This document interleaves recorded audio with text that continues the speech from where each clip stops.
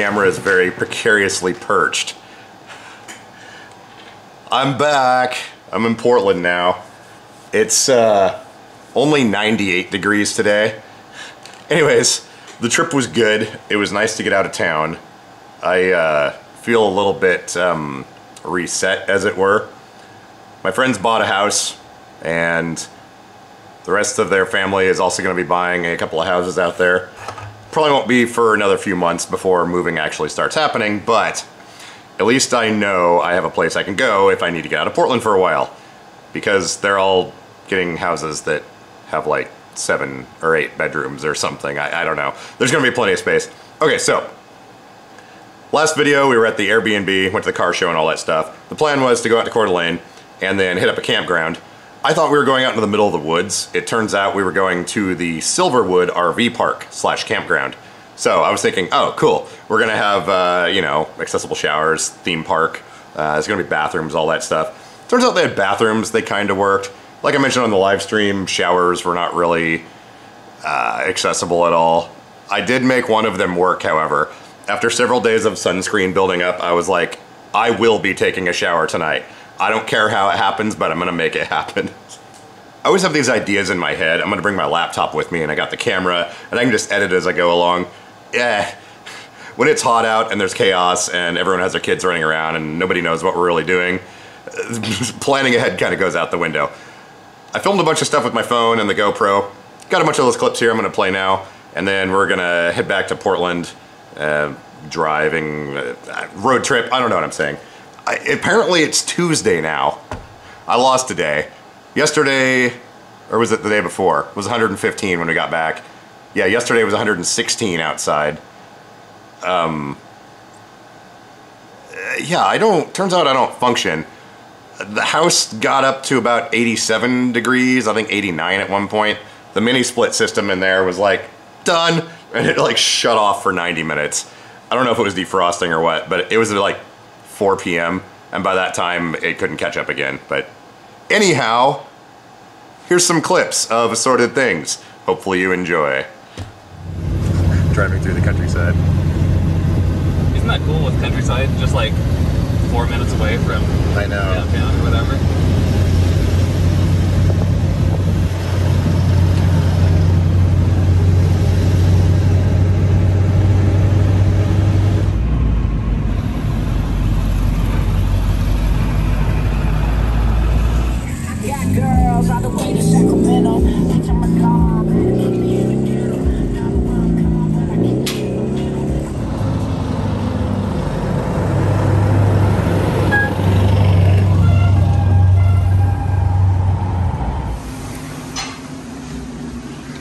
Alright, I think everything's mostly cleaned up. Oh, I guess there's this.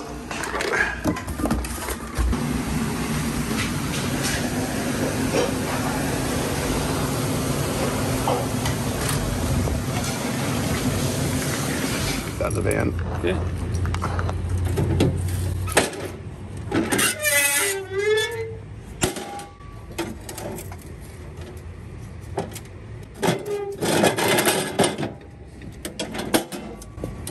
That'll do. All right, we just left the Airbnb and we're gonna head over to the campground. We all have to go to our various places. I've got to go to a Rite Aid to pick up some stuff from my Amazon locker. Tried to get some stuff delivered to the house, but for some reason the postal service said no. So that got sent back to Amazon. My other friend's looking at more houses, and the other vehicle, actually the other 2 vehicles, we got 4 now, are headed to a Costco. So I'm gonna hit up the Rite Aid, get my Amazon stuff, then we're gonna go to Costco. I think we're getting some pizzas, then we're going to a friend of a friend of a friend's place to watch them rip some sheetrock off the walls, then probably look at one more house, then the campground. It's been a very exciting trip, and it's about halfway done. I don't think I'm moving out here, but if I did, I might get an apartment in one of these buildings just on a trial basis. This is kind of by the downtown area or whatever, but yeah, I don't know. It's a really cool area, that's for sure. But I have to leave all the people I know in Portland. Although I suppose if all the people I know in Portland are also leaving, I don't know, whatever. Thoughts swirling around in the head. All right, we got our stuff here. By the way, what I was ordering was a wireless speaker mic. Well, not wireless, but a speaker mic for that other radio. I've got the Baofeng with me, but I didn't bring the charger. And hang on, let me put this somewhere. And it's hard to use that thing when it's mounted to the dashboard when I'm driving, so we got one of these. The Baofeng has one of these, but the speaker is the wrong ohms or impedance or something, so I don't know, whatever. I'm gonna head over to Costco, meet up with my friends, and we're gonna test that thing, and then burnouts. And now the question is, where are they? Usually pretty easy to spot with a giant truck and flag. Yeah, it looks like I beat them here, they just pulled in. Focus. Why won't you focus? This place is a zoo. We're gonna park across the street. We dropped off the relevant people at the front door. It's a sea of humanity. It's not designed for large trucks.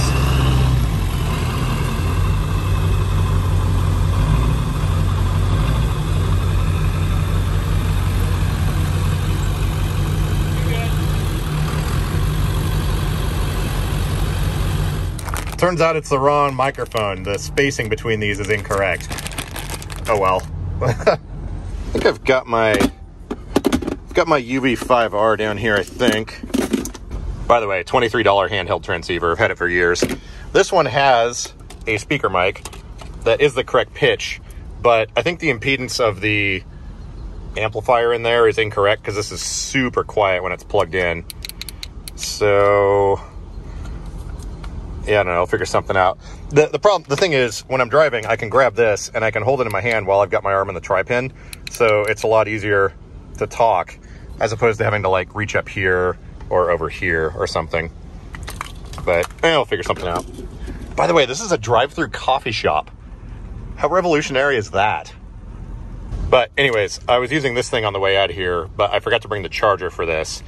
And you have to use the cradle to charge this one. This one also has the contacts on the back, but it has a micro USB port as well. Said that weird, micro USB. So I can just plug this thing in and it'll charge back up. No extra stuff needed, which is kind of handy. This is one I got on Amazon. It's Radioddity GS5B. Just your generic Chinesium, handheld transceiver, but it has Bluetooth programming, which is kind of cool. And it's stupid loud. The speaker in this thing is outstanding. It's got dual transmit buttons, dual standby, so you can set up two different frequencies to monitor, and depending on which button you press, is linked to that correlated channel. So that's kind of handy if you've got multiple talk groups. It claims it's a DMR. I don't think you can run digital radio talk groups, though. I haven't tried it. Probably try that when I get back to Portland with one of the work radios, but for now, though, it seems to work pretty good. Battery life doesn't seem super stellar, but again, micro USB under this flat. Phone with her, and she said they're still waiting on the pizzas, so something. Okay, we're waiting on the pizzas to be made over there. Good. Will you want any pepperoni pizza or a hot dog or calzone or any of the other things out there? But yeah, super handy when we've got 4 vehicles running around. By the way, we are all licensed. You have to be licensed to use this frequency or ham transceivers in general. I'm not going to go into that here, but we are following the rules when it comes to how you're supposed to use these things and stuff. But yeah, they work great. Yeah, see? You just drive your car into this mini mart and they'll give you coffee. It's awesome.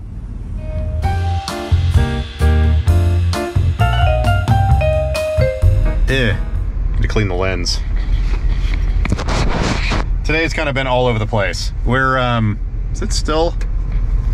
So today's been a bit crazy. We went and visited a friend of a friend for a while.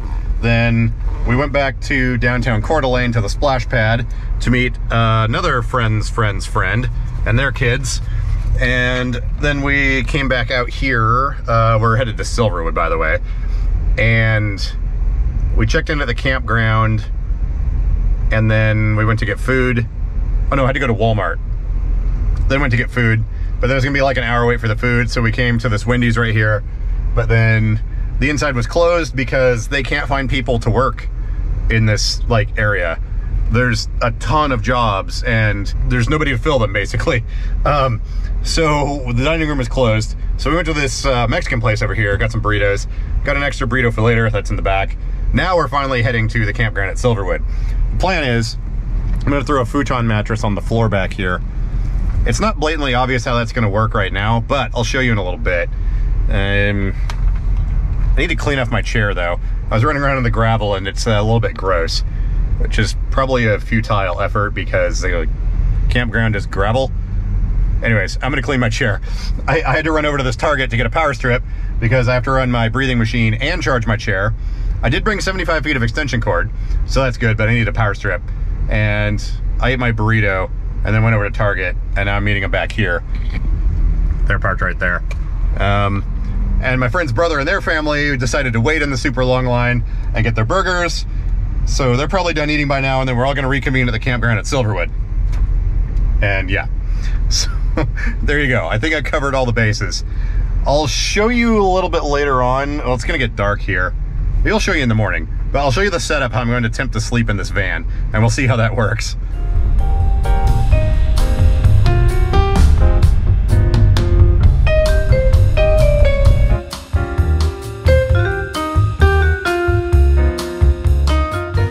Okay, I think this is the first time I've legit been camping since I've been in a chair full time. And it's not exactly what I remember. Oh, I need my hat. So we're about ready to head over into the park, Silverwood.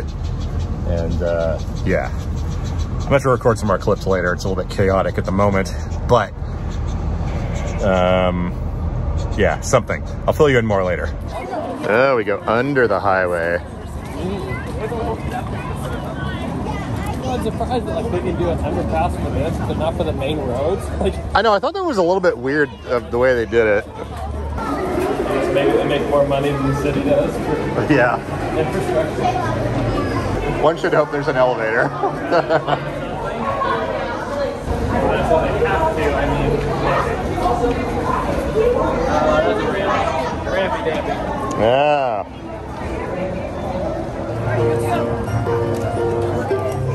Hey. Rules. Read and obey the rules. Excellent. That'll do. Do you think they're gonna make me wear a life jacket? That's a good point. This is Portland.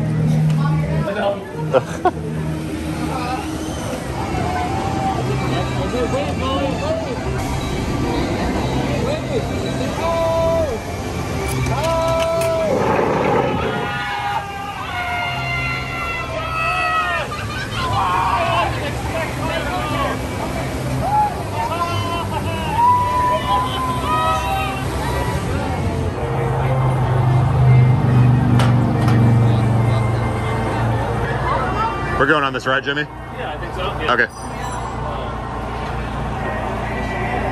All right.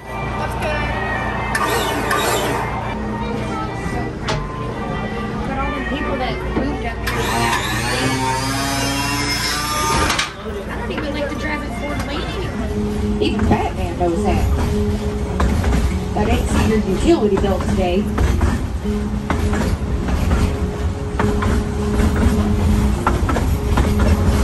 Had to have been them right back there.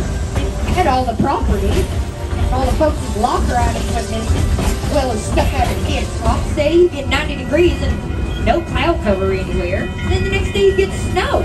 Get all your seasons all in 1 week. It's just too flimsy, kids.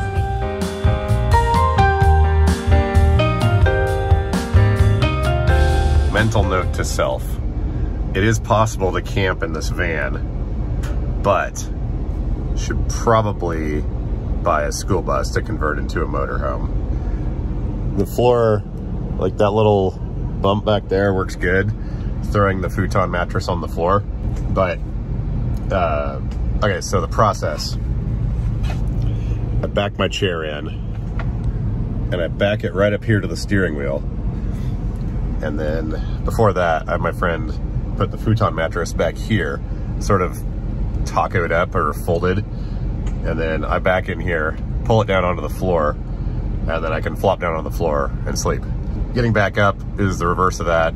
Slither back up into my chair, fold the thing in half, kind of shove it over there, and then he'll come back over and throw it out there on the picnic table. Doable for a couple of days, but more than that,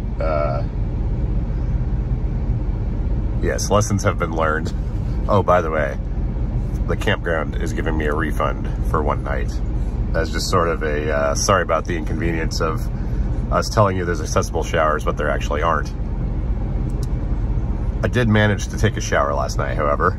I got one of the, they've got a bunch of patio furniture out front of the general store here in this campground.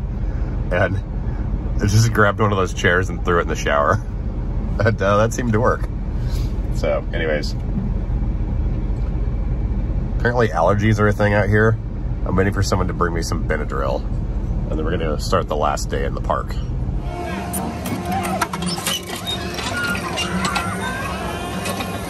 Ah, these things are hot.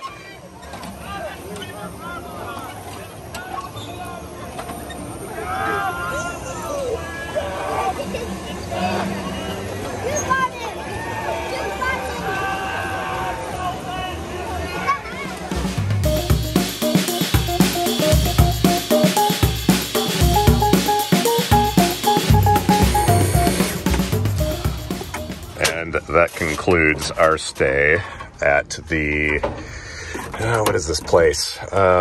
Silverwood RV Park. Got most of the stuff packed up in here. Got this cooler, which actually worked fairly well, except that the plug on it overheats somehow. I'm gonna have to replace this.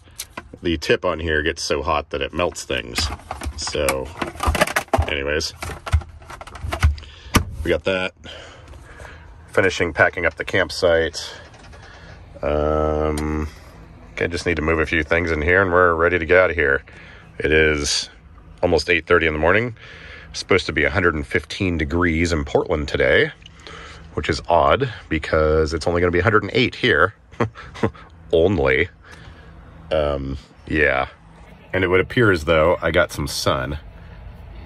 The lines are, yeah, you can see them there pretty good. All right, we're gonna get some gas and stuff and breakfast. Jimmy's fixing the hole in the ground from my lift.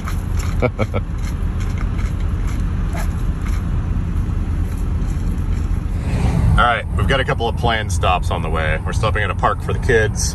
Then we have to get some diesel and gasohol. And then, yeah, something. I'm gonna keep an eye on this gauge right here because it's gonna get hot. Bye, buddy. Hope you find your dad. So I just made an interesting discovery. This van has this little overhead console that shows temperature and a compass. I mean, I knew it was there, but it never clicked till like just now. I think it looks weird on the GoPro, but yeah, that'll be interesting for our trip back to keep an eye on our temperatures outside.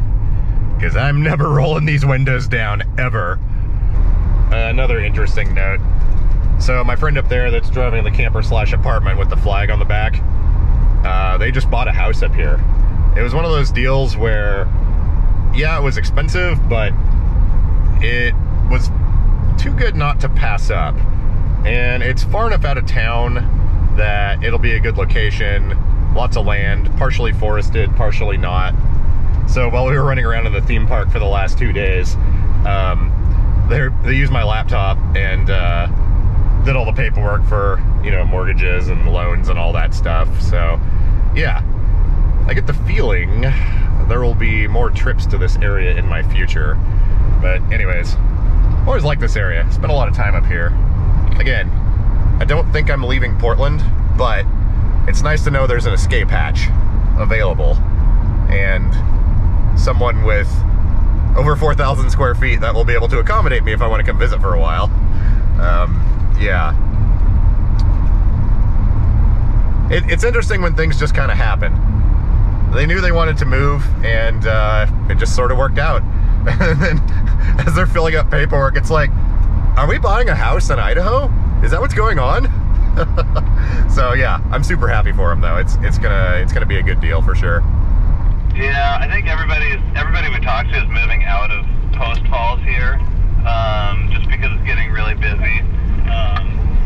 So yeah, it'd be interesting to look at that. And we stopped for fuel. We're up to 92 degrees. It was, I think, 84 when we left. That's gonna keep climbing.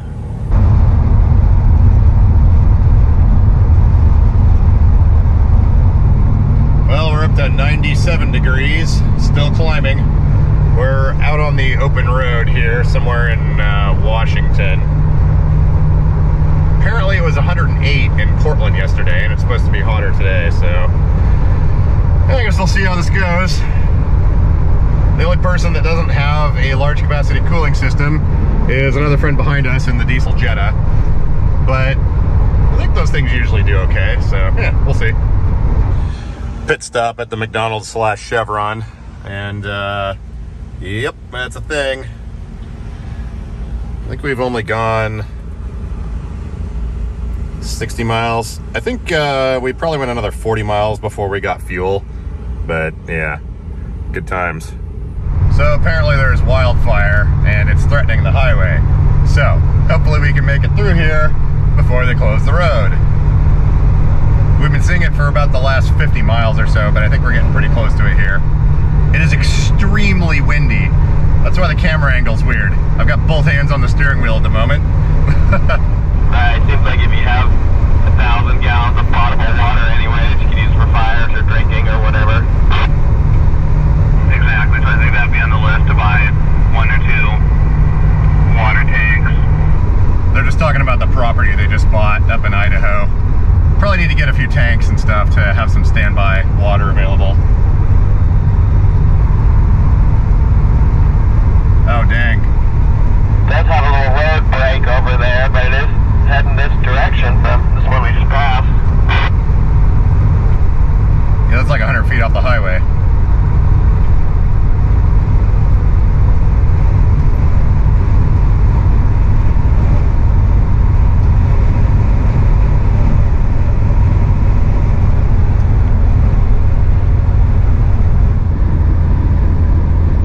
By the way, there is no play in this steering. All this movement you're seeing is me trying to keep this thing going straight down the road with the wind. It's pretty aggressive out here. Ooh, that's a big one. I use my left hand with the hand controls. I got these right angle push rod controls, and I use my thumb over here quite a bit to help stabilize the wheel. And then I've got a tri-pin over here on the right side. I can hit the turn signal like that. But yeah, this is pretty windy. There, you can see the tri-pin there.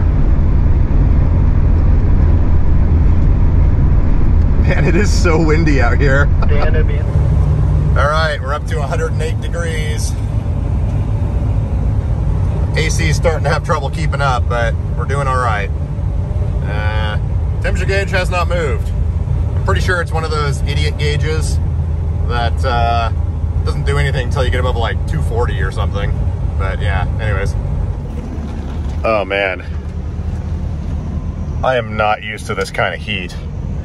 We just stopped and got Subway. Figured I'd leave the windows open. Maybe that would do something, I don't know. But so far, knock on fabric seats, all the fluids seem to be staying in everyone's vehicles. What's this say? So I think the thermometer in here only goes up to 109. Everyone else has seen 112 and 113 on theirs, but this one has never gone above 109. So maybe that's the maximum theoretical limit. Anyways, I got some ice water to keep in my lap, cooling and stuff. All right, 3 more hours to Portland. I think this is Umatilla. I don't know, something. I think the GoPro in the windshield might have overheated. We're getting 153 degrees on the camera and 150 on the battery. Mental note to self, do not leave attached to windshield. Okay, so we've determined that this thing is... I got 117 registering on my temperature gauge. Yeah, I saw 115 on mine, and I think we determined it's 2 degrees cool. Yeah, so you maybe heard that. 117 degrees outside. And we are in the Dalles, Oregon. Anyways, stop for gas. All right, so My van on this last section of the trip got 13 miles to the gallon. The F350 Super Duty there got 12 miles to the gallon. And our friend in the Jetta got 44.45 miles to the gallon. He used 6 gallons, I used 20, and he used 21. So, yeah. One of these things is not like the others.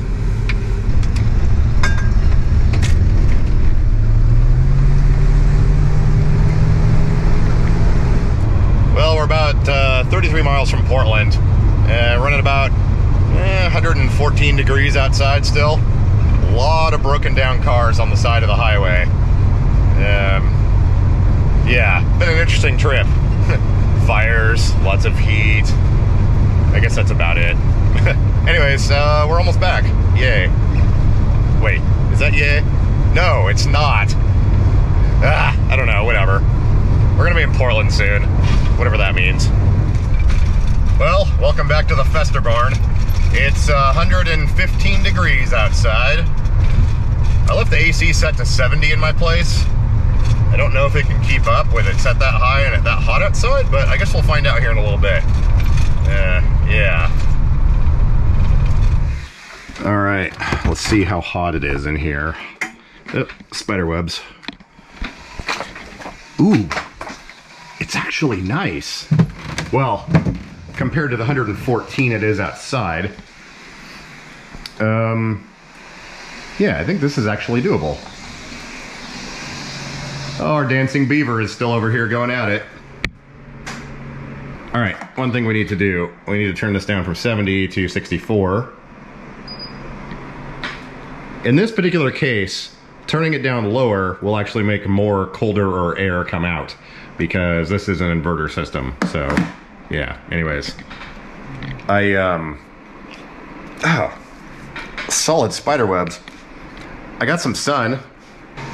Ah, the power went out while I was gone. That's what's happening.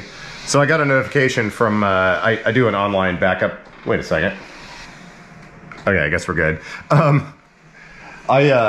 do an online cloud backup solution, like how I turn off the lights when I turn on the camera. And I got an email saying that the backup hadn't completed in 3 days. So that makes sense. Power turned off, computer was off. Is that just this screen, or do I really, really have the raccoon eyes going on here? Do you see the light? I have seen the light!